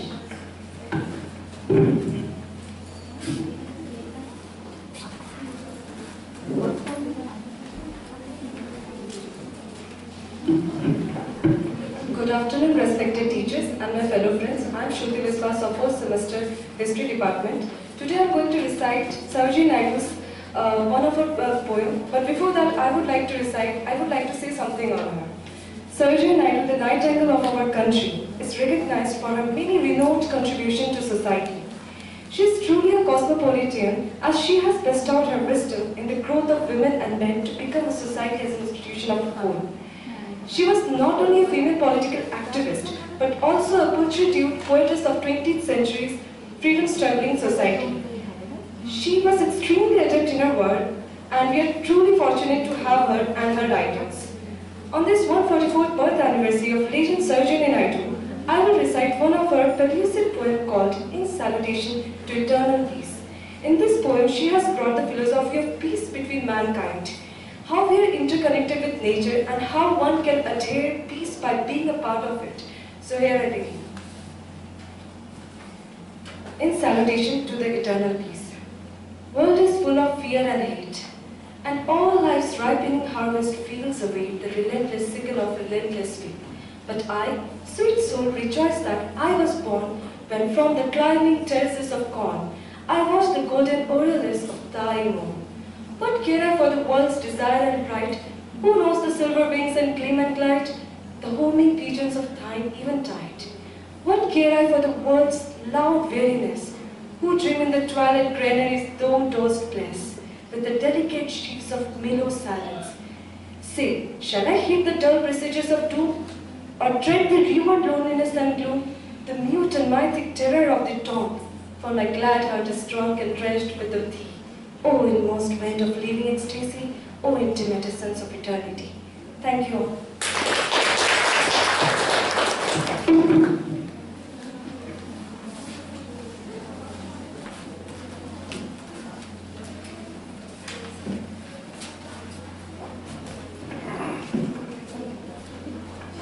ধন্যবাদ শ্রুতিকে। এবার আমি অনুরোধ করছি ইতিহাস বিভাগের অধ্যাপক শ্রী আজিজুল বিশ্বাসকে আজকের এই বিশেষ দিনটিতে কিছু বক্তব্য পেশ করার।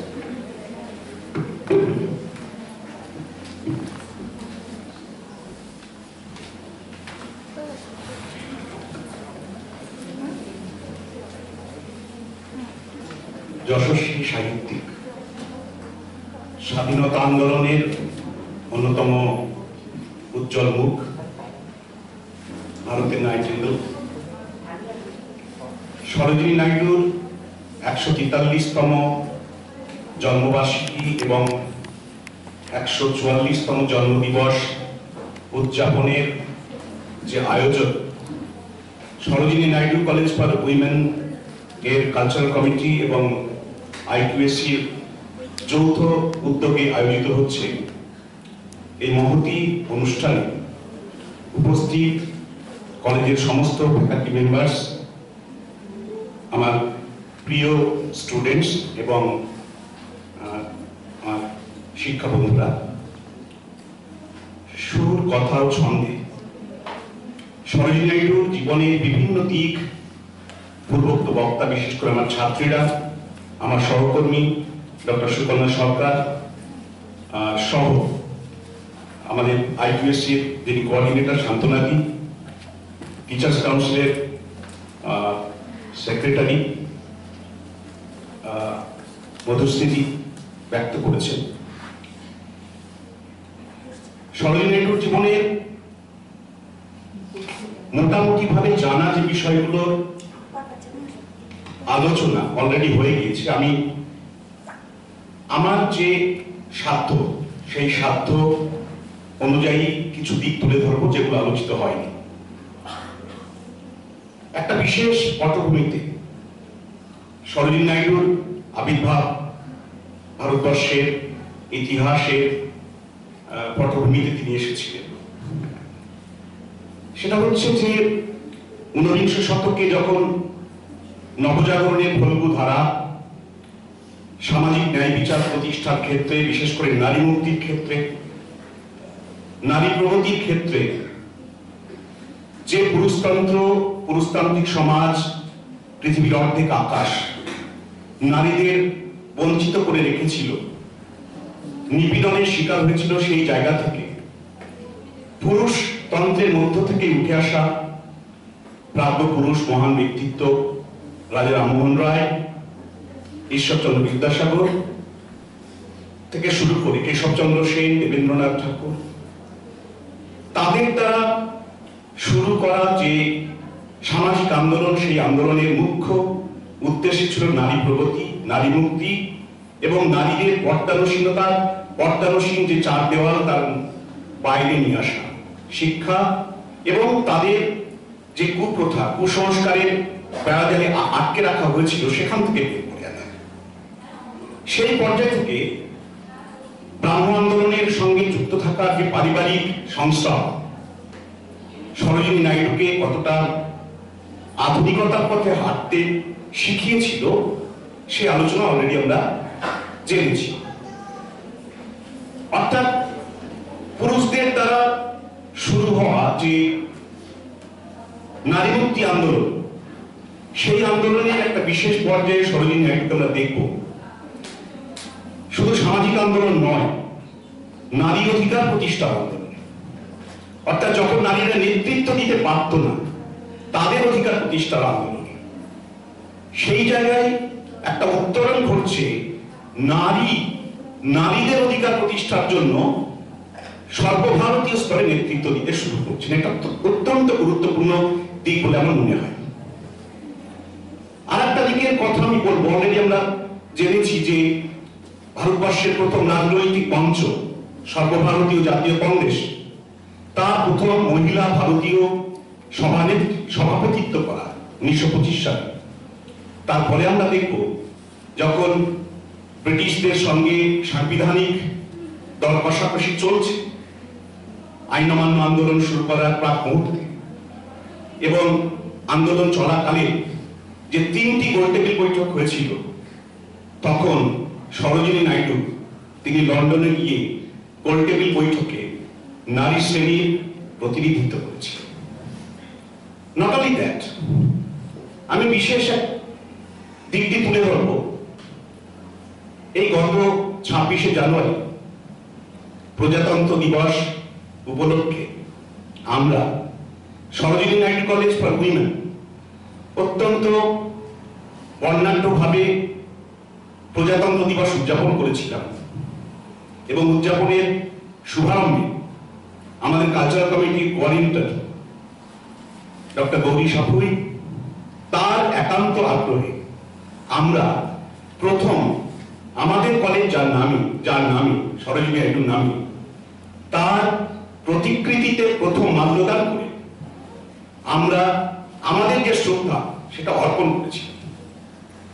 একটা প্রশ্ন আসতেই পারে যে সংবিধান কার্যকরী হচ্ছে, ভারতবর্ষের প্রথম সংবিধান, স্বাধীন ভারতের প্রথম সংবিধান, সেই সংবিধানের সঙ্গে বাবা সাহেব আম্বেদকরের ওতপ্রোত যোগাযোগ রয়েছে, জওহরলাল নেহরুর ওতপ্রোত যোগাযোগ আছে, রাজেন্দ্র প্রসাদের ওতপ্রোত যোগাযোগ রয়েছে। সরোজিনী নাইডুর কি ভূমিকা আছে সেই দিকটি একটু তুলে ধরা অত্যন্ত প্রয়োজন বলে আমার মনে হয়েছে, কারণ আমরা প্রতি বছর এটা করি। 1946 সালে যে সংবিধান সভা গঠিত গণপরিষদ, বিশেষ করে প্রিন্সলি স্টেটগুলো বাদ দিয়ে বিভিন্ন রাজ্য থেকে নির্বাচনের মধ্য দিয়ে যে সমস্ত সদস্য গণপরিষদের সদস্য হয়েছিলেন, তাদের মধ্যে সরোজিনী নাইডু ছিলেন অন্যতম। অবিভক্ত ভারতে সেই সময় তখন তো দেশভাগের প্রক্রিয়া শুরু হয়নি, তখন 389 জন গণপরিষদের সদস্যদের মধ্যে মাত্র 15 জন নারী প্রতিনিধিত্ব আমরা লক্ষ্য করেছিলাম। অর্থাৎ এই দিকটা একটা বিশেষ দিককে দাবি করে, সেটা পরে বলছি, সেটা বলে আমি শেষ করব। অর্থাৎ এরপরে সংবিধান সভায় তিনি এদেশের নতুন সংবিধান কার্যকরী দেখে যেতে পারেননি, কার্যকরী হওয়ার ঘটনা তিনি দেখে যেতে পারেননি, কিন্তু তিনি সংবিধান সভার সদস্য হিসাবে নারীদের ভোটাধিকার, প্রাপ্তবয়স্কের ভোটাধিকার, এই বিষয়টা নিয়ে অত্যন্ত তিনি সজাগ ছিলেন এবং তার দাবি তিনি তুলে ধরেছিলেন। সেই সঙ্গে সঙ্গে সংবিধান সভায় তিনি অত্যন্ত বিভিন্ন কমিটিতে গুরুত্বপূর্ণ ভূমিকা পালন করেছিলেন। আর আমরা যে উদ্যোগটা গৌরীদির নেতৃত্বে শুরু করেছিলাম, অর্থাৎ সংবিধান কার্যকরী হওয়ার দিন প্রজাতন্ত্র দিবস, সেদিন আমরা অন্যান্য যে ডক্টর আম্বেদকর, নেতাজি সুভাষচন্দ্র বসু, আমাদের জাতির পিতা মহাত্মা গান্ধীর প্রতিকৃতিতে মাল্যদানের পাশাপাশি সরোজিনী নাইডুর প্রতিকৃতিতে মাল্যদান, এটা যে আমরা অত্যন্ত যথোচিত সিদ্ধান্ত গ্রহণ করেছি, তার জন্য বিশেষ করে আমি গৌরীদিকে ধন্যবাদ জানাবো। সেই সঙ্গে সঙ্গে যেটা বলে শেষ করব, যেহেতু আমাদের কলেজ মহিলা কলেজ, আজকের যুগে দাঁড়িয়ে প্রকৃত শ্রদ্ধার্ঘ্য কি হবে, আমরা ভারতবর্ষে সুনাগরিক হিসাবে একটা কথা মনে রাখা দরকার, পৃথিবীর সর্ববৃহৎ গণতন্ত্রের দেশ হচ্ছে ভারতবর্ষ। পৃথিবীর অর্ধেক আকাশ নারীদের নিয়ে, সামাজিকভাবে শিক্ষা দীক্ষায় নারীদের উত্তরণ ঘটেছে, সামাজিক ন্যায় অধিকার প্রতিষ্ঠায় যথোচিত সম্মান অর্জনের একটা ধারায় চলেছে, কিন্তু যেটা এখনো পর্যন্ত অপূর্ণ থেকেছে, আমাদের পশ্চিমবঙ্গ বিধানসভায় 294 জন নির্বাচিত এমএলএর মধ্যে মহিলা এমএলএর সংখ্যা মাত্র 40 জন। ভারতবর্ষের লোকসভা আইনসভার নিম্নকক্ষ, সেই লোকসভায় 543 জন নির্বাচিত এমপির মধ্যে মাত্র 78 জন মহিলা। অর্থাৎ আমি যে দিকটি আলোকপাত করতে চাইছি, রাজনৈতিক অধিকার প্রতিষ্ঠার ক্ষেত্রে, রাষ্ট্র পরিচালনার ক্ষেত্রে নারীরা এখনো যে বৈষম্যের শিকার, সেটা এই যে সংখ্যা, জনপ্রতিনিধিত্বের সংখ্যা, এটা চোখে আলো দিয়ে দেখিয়ে দিচ্ছে। এবং আরো দুঃখের কথা, 30 বছর ধরে আমাদের পার্লামেন্ট, বিভিন্ন বিধানসভা এবং লোকসভায় নারীদের 33% সংরক্ষণের যে বিল পাস করে, যে বিল পেশ করেছে, সেই বিল আমরা এখনো পর্যন্ত কার্যকর করতে পারলাম না। এটা আমাদের হতাশার জায়গা, বেদনার জায়গা। এই জায়গা থেকে আমাদের শুধু নারীদের নয়, সবাই মিলে নারীদের প্রকৃত রাজনৈতিক অধিকার প্রতিষ্ঠার ক্ষেত্রে আরো অনেক পথ এগোতে হবে এবং পলিটিক্যাল অ্যাক্টিভিটির ক্ষেত্রে, সাংবিধানিক অধিকার প্রতিষ্ঠার ক্ষেত্রে আমাদের আরো বেশি উদ্যোগী হতে হবে। অর্থাৎ শিক্ষা, সামাজিক মর্যাদা, এটাকে পাথেয় করে আমরা যদি আমাদের দেশ পরিচালনার ক্ষেত্রে, রাষ্ট্র পরিচালনার ক্ষেত্রে সমানাধিকার প্রতিষ্ঠা করতে না পারি, তাহলে জাতির প্রকৃত পূর্ণ বিকাশ সেইটা সম্ভব হবে না। তাই আমি আমার কলেজের সমস্ত ছাত্রীকে আহ্বান জানাবো যে তোমরা আরো বেশি বেশি করে রাজনৈতিকভাবে সচেতন হও, সুনাগরিক হিসাবে গড়ে ওঠো এবং রাষ্ট্র পরিচালনার ক্ষেত্রে নিজেদেরকে আরো বেশি করে মেলে ধরো। এই বলে আমার অত্যন্ত সংক্ষিপ্ত বক্তব্য শেষ করছি।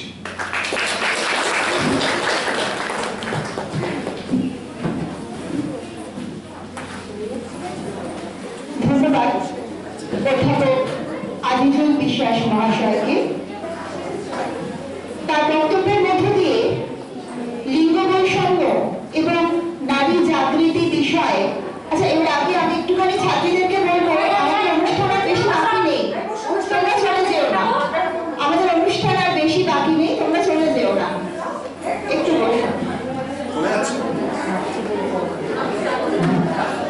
অধ্যাপক আজিজুল বিশ্বাস মহাশয়ের বক্তব্যের মধ্যে দিয়ে সরোজিনী নাইডুর নারী জাগৃতি এবং লিঙ্গ বৈষম্য বিষয়ে তার যে ভাবনা, তা অনেকটাই আলোকিত হয়ে উঠলো, আমরা সমৃদ্ধ হলাম। এরপর আমরা শুনবো একটি গান ইংরেজি বিভাগের ছাত্রী ঋষিতা মুখার্জির কণ্ঠে, জাগো নারী। ইতিহাস বিভাগের ছাত্রী ঋষিতা মুখার্জির কণ্ঠে শুনবো আমরা গান জাগো নারী বন্ধী শিক্ষা।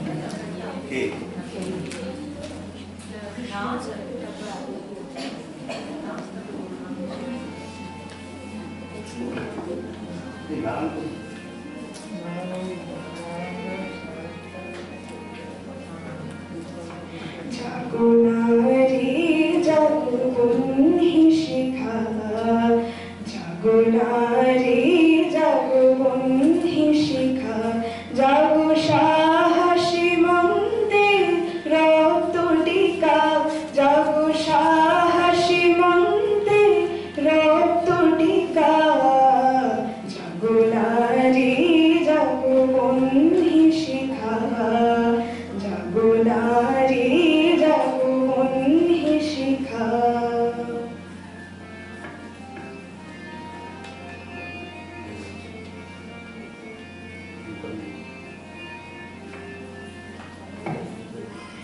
দিকে দিকে মিলি তব লিলিহান রসনা, দিকে দিকে মিলি তব লিলিহান রসনা, নিচে চলো মাদিনী দিগ বসনা, দিকে দিকে মিলি তব লিলিহান রসনা, নিচে চলো মাদিনী দিগ বসনা।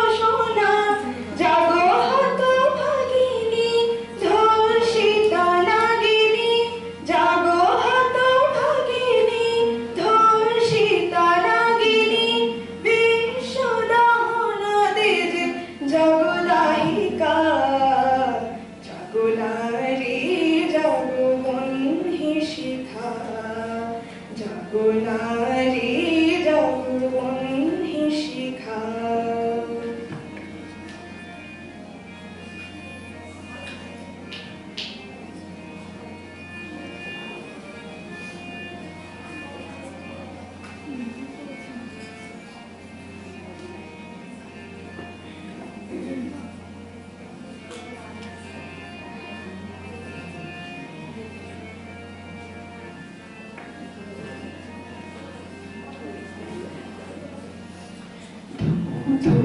জ্বলি ওঠে ধূমায়িত অগ্নি, জাগো মাতা কন্যা বধূ জয়া ভগিনী। জ্বলি ওঠে ধূমায়িত অগ্নি, জাগো মাতা কন্যা বধূ জয়া ভগিনী।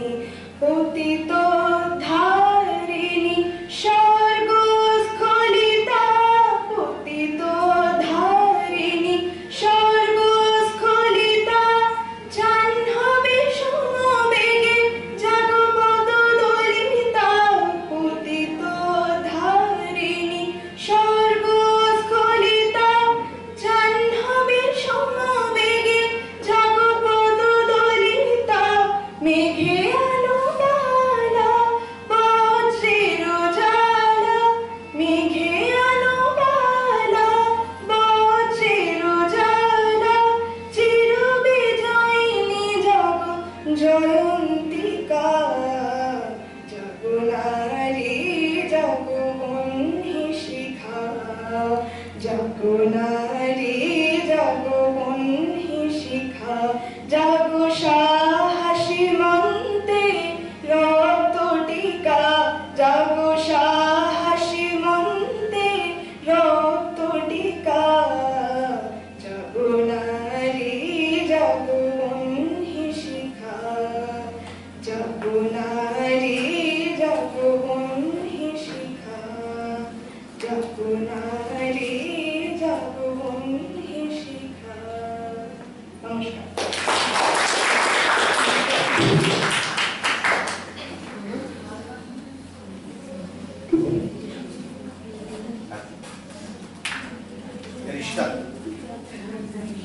ম্যাডাম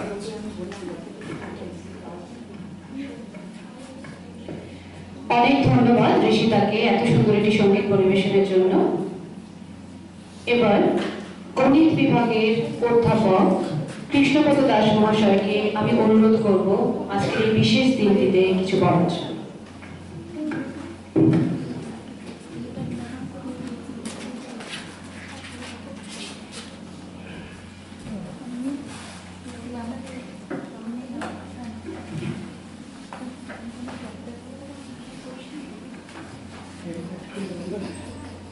এতক্ষণ আমরা যা যা জানার মধ্যে বেশিরভাগটাই জেনে ফেলেছি। শেষের দিকে বক্তব্য রাখার মূল অসুবিধা যেটা হচ্ছে যে কোথা থেকে শুরু করবো আর কোথায় শেষ করবো সেটা খুঁজে পাওয়াটাই একটু মুশকিল। যাই হোক, সরোজিনী নাইডুকে আমরা ছোটবেলা থেকে যে নামে চিনতাম সেটা হচ্ছে ভারতের বুলবুল হিসাবে আমাদের এইটুকুই আমরা জানতাম। কিন্তু কেন তাকে ভারতের বুলবুল বলা হচ্ছে, কে তাকে বললো, এই সমস্ত বিষয়গুলো কিন্তু এখনো আমাদের কাছে কিছুটা হলেও মানে অবগুণ্ঠনের আড়ালে আছে। সেইগুলো যাতে আমাদের জনসমক্ষে আসে বা আমরা যাতে সহজে জানতে পারি, সেটা বোধহয় আমাদের সবার একটু দাবি থাকা উচিত। বিশেষ করে আমরা সরোজিনী নাইডু কলেজ পরিমেনের ছাত্রছাত্রী হিসাবে বা শিক্ষক শিক্ষাকর্মী হিসাবে এইটুকু দাবি আমাদের থাকতেই পারে।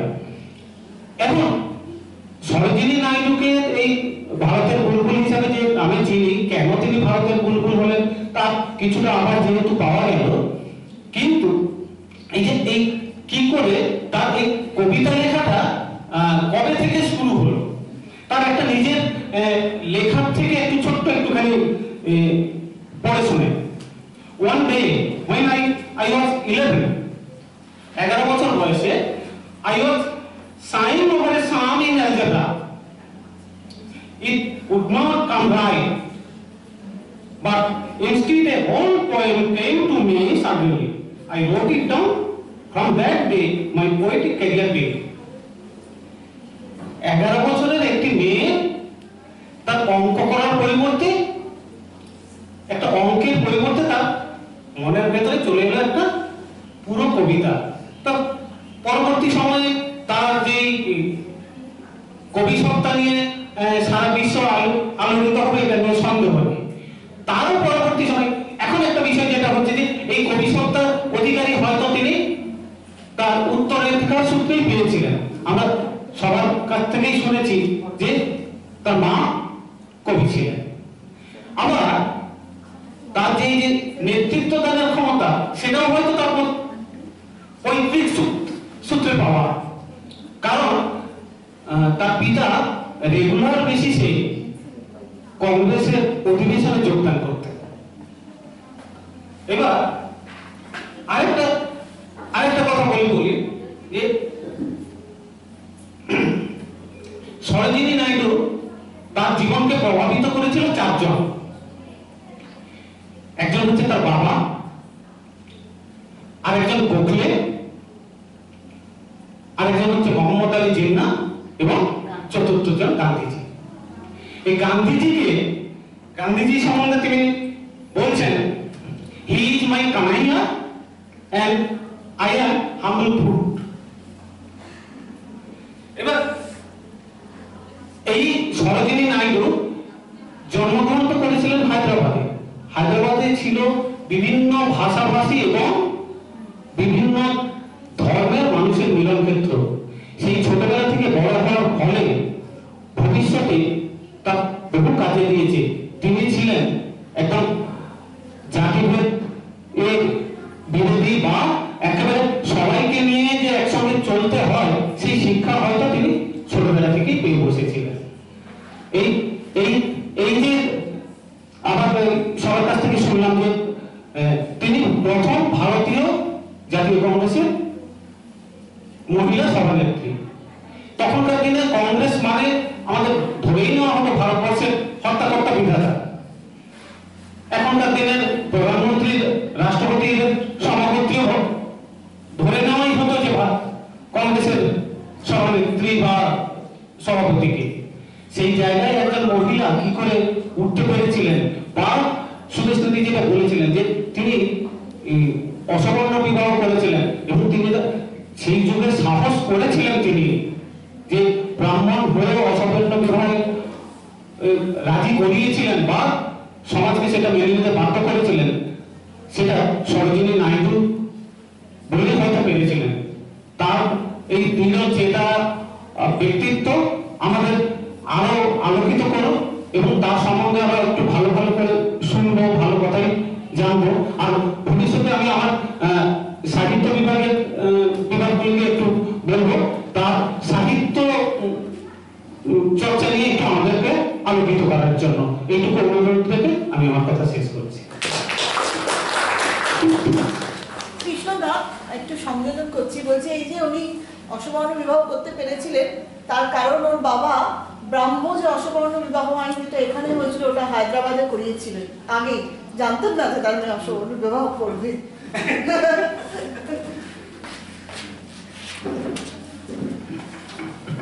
ধন্যবাদ গণিত বিভাগের অধ্যাপক ডক্টর কৃষ্ণপদ দাসকে। আমরা অনেক কিছুই টুকরো টুকরো নানান ঘটনায় অধ্যাপক অধ্যাপিকাদের বক্তব্যের মধ্যে দিয়ে আমরা জানতে পারছি এবং এভাবেই যেন একটা সামগ্রিক জীবনালেখ্য আমাদের সামনে পরিস্ফুটিত হচ্ছে। এরপর আমরা শুনবো একটি কবিতা ইংরেজি বিভাগের ছাত্রীদের কণ্ঠে। কবিতার নাম অ্যাওয়েক। আসলে সরোজিনী নাইডু তার যে জীবন, তিনি যে একজন অসামান্য নেত্রী, যেখান থেকে তার কথাই একটু বলি যে তিনি নিজে বলছেন, I say it is not your pride that you are a Madrasi, it is not your pride that you are Brahmin, it is not your pride that you belong to South India, it is not your pride that you are a Hindu, that it is your pride that you are an Indian. এই যে জাগৃতি চেতনা, আমরা কিছু আগে শুনেছি কিভাবে নারী জাগরণের ক্ষেত্রে সরোজিনী নাইডু নিজেকে উৎসর্গ করেছেন। যেখানেই যখনই কোনো বিপদ সেখানে কিন্তু তিনি এগিয়ে গেছেন, কারণ তার বিশ্বাসে if you are stronger, you have to help the weaker boy or girl both in play and in the war. তিনি তার নিজের জীবন দিয়ে তা কিন্তু বুঝিয়ে দিয়েছেন। আমরা শুনে নেব সেই মহীয়সীর একটি কবিতা আরেক ইংরেজি বিভাগের ছাত্রী নাজমা পারভিন, ঐশিকা দাস, ঐশী বিশ্বাস, পরমেশ্বরী ভৌমিক এবং ঐন্দ্রিলা সরকারের কণ্ঠে দলগত আবৃত্তি আরেক সরোজিনী নাইডুর লেখা।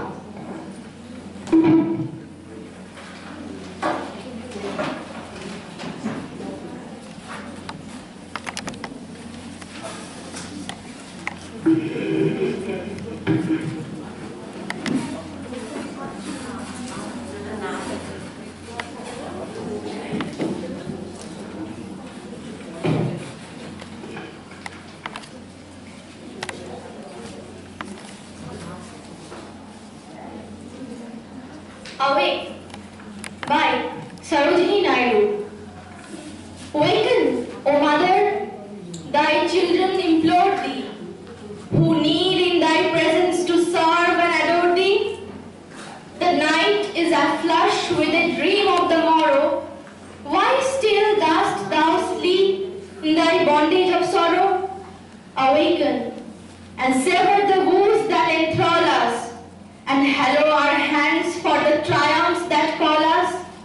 Are we not thine, O beloved, to inherit the manifold pride and power of thy spirit? Never shall we fail thee, forsake thee, or falter, whose hearts and thy home and thy shield and thine altar. Lo, we would thrill the high stars with thy story, and set thee again in the forefront of glory. Hindus, mother, the flowers of our worship have crowned thee. Parsis, mother, the flame of our hope shall surround thee. Muslims, mother, the sword of our love shall defend thee. Christian, mother, the song of our faith shall attain thee. All creeds, shall not our dauntless devotion await thee? Hearken, O Queen and Goddess, we hail thee. Thank you.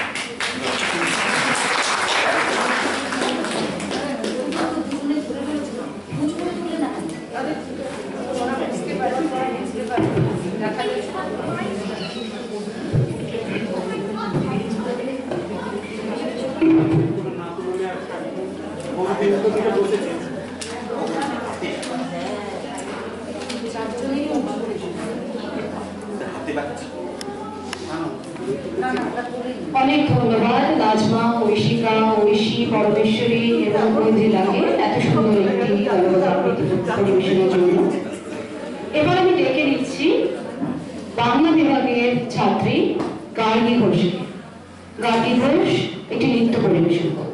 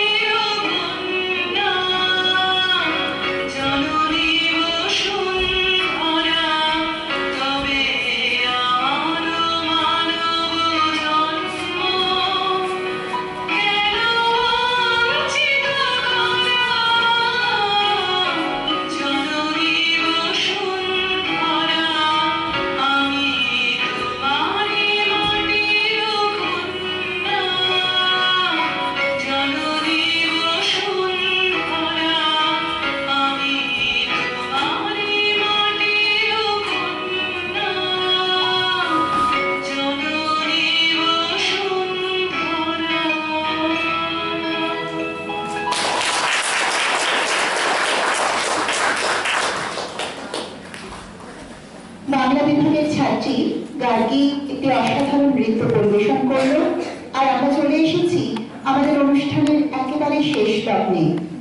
এই পর্বে দাঁড়িয়ে উপস্থিত অধ্যাপক অধ্যাপিকাদের কাছে অনুরোধ, তারা কেউ যদি আজকের দিনটি সম্পর্কে কিছু বলতে চান, কারণ সাক্ষাতে হয়তো সবার কাছে যাওয়া হয়নি, তো যদি আর কোনো অধ্যাপক বা অধ্যাপিকা কেউ কিছু বলতে চান। সরোজিনী নাইডু এক কর্মবহুল, বর্ণবহুল, বৈচিত্র্যময় জীবনের এক পূর্ণতার ইঙ্গিত। সরোজিনী নাইডু মানবতার পূর্ণ প্রতিভূ, কারণ তিনি শুধু নারী নন, তিনি মানবতার এক পরিচ্ছন্ন পূর্ণরূপের সন্ধান দিয়েছেন আমাদের। সেই সরোজিনী নাইডু 143 বছর জন্মবার্ষিকী পালন উপলক্ষে, 144তম জন্মদিবস পালন উপলক্ষে আমাদের Sarojini Naidu college for women প্রথমে ধন্যবাদ জ্ঞাপন করে আমাদের কলেজের অধ্যক্ষা, যিনি দশভূজার মতো আমাদের সমস্ত ব্যাপারে উৎসাহ অনুপ্রেরণা দান করেন এবং যার জন্য আমরা প্রতিটি অনুষ্ঠান করতে পারি, তার প্রতি আমি আমার ধন্যবাদ জ্ঞাপন করছি। তারপরে আজকের এই অনুষ্ঠানে যে সমস্ত অধ্যাপক, অধ্যাপিকা এবং শিক্ষা বন্ধুগণ উপস্থিত হয়েছেন, প্রত্যেকেই তাদের আলোচনার মধ্য দিয়ে যেভাবে এই অনুষ্ঠানকে উৎকর্ষমণ্ডিত করেছেন এবং যারা শুনেছেন তাদের সকলের প্রতি আমি আমার ধন্যবাদ জ্ঞাপন করছি। আর সবচেয়ে বড় সম্পদ আমাদের কলেজের এই ছাত্রীরা, তারা যেভাবে এই অল্প সময়ের মধ্যে আমাদের এই অনুষ্ঠানকে এমনভাবে সাফল্যমণ্ডিত করেছেন এবং যে সবচেয়ে বড় আমরা কৃতজ্ঞ তাদের কাছে, যে সরোজিনী নাইডু কবিতার থেকে তারা কি করেছেন, আবৃত্তি করেছেন।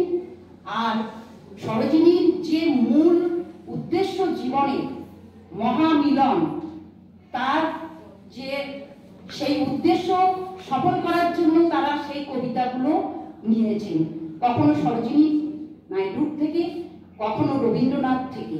এবং যে গানগুলো তারা চয়েস করেছে এবং নৃত্য পরিবেশন করেছে, তার মধ্য দিয়ে নারী জাগরণের কথা যেমন আছে, তেমনি মানুষের প্রতি মানুষের মিলনের কথা আছে, তেমনি দেখা যাচ্ছে জাতি, ধর্ম, বর্ণ নির্বিশেষে পূর্ণ মানবতার মন্ত্রে দীক্ষিত হওয়ার কথাও আছে।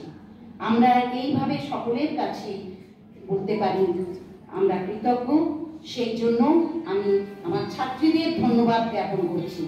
একটা কথা এই সূত্রে বলি, কৃষ্ণপদ বলেছিলেন যে সরোজিনী নাইডুর জীবনের 4 জন, একজন হচ্ছেন তার পিতা অগরচন্দ্র চট্টোপাধ্যায়, দ্বিতীয় জন রবীন্দ্রনাথ, তৃতীয় জন জিন্না আর চতুর্থ জন গান্ধীজি। এই সূত্রে আজকে যে কবিতাটা অ্যাওয়ে, এই যে আগে হলো, এখানে অভিনয় করে দেখানো হলো এবং যেটা মূল মন্ত্র ছিল সরোজিনী নাইডু, তার একটা ইতিহাস আছে, বেদনার ইতিহাস। সেই ইতিহাসের কথা আমরা বলছি, যে ভারতবর্ষের মহামিলনের কথা এখানে আছে জাতি ধর্ম নির্বিশেষে, কিন্তু সেই ভারতবর্ষ দ্বিখণ্ডিত হলো। এবং দ্বিখণ্ডিত হলো কেননা এই অ্যাওয়ে কবিতাটা উৎসর্গ করা হয়েছিল জিন্নার উদ্দেশ্যে।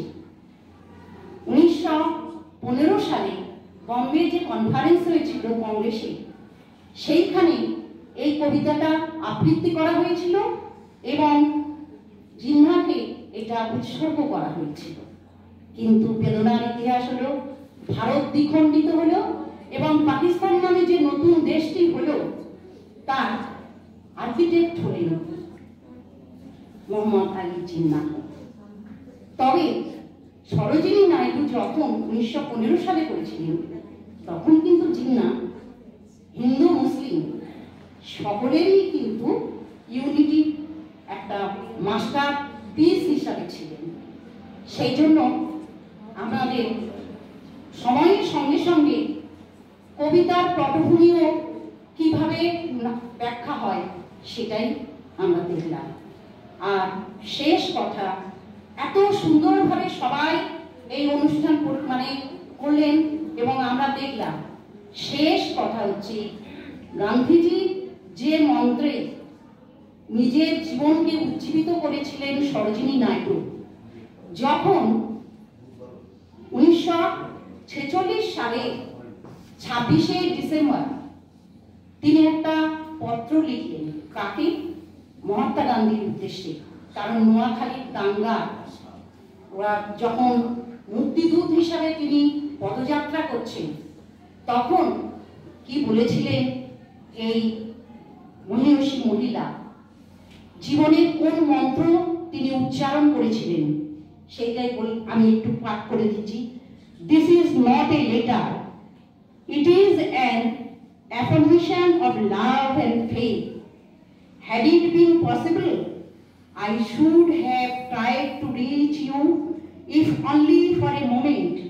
You will, I know, approve of my leaving Bengal without even making the effort.